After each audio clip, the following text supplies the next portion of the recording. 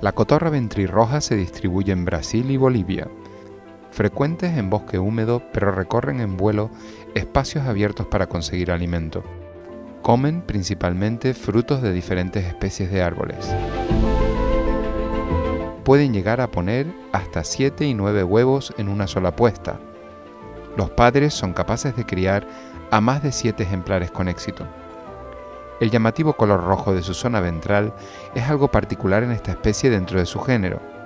Su estado en la naturaleza es vulnerable principalmente por la pérdida de hábitat. Bajo cuidado humano no es tan frecuente como otras especies de cotorras del mismo género. Sin embargo, se llega a reproducir bien en manos expertas. Esta especie se reproduce habitualmente en Loro Parque Fundación, la mayor reserva genética viva de loros del mundo, y puede verse en Loro Parque-Animal Embassy.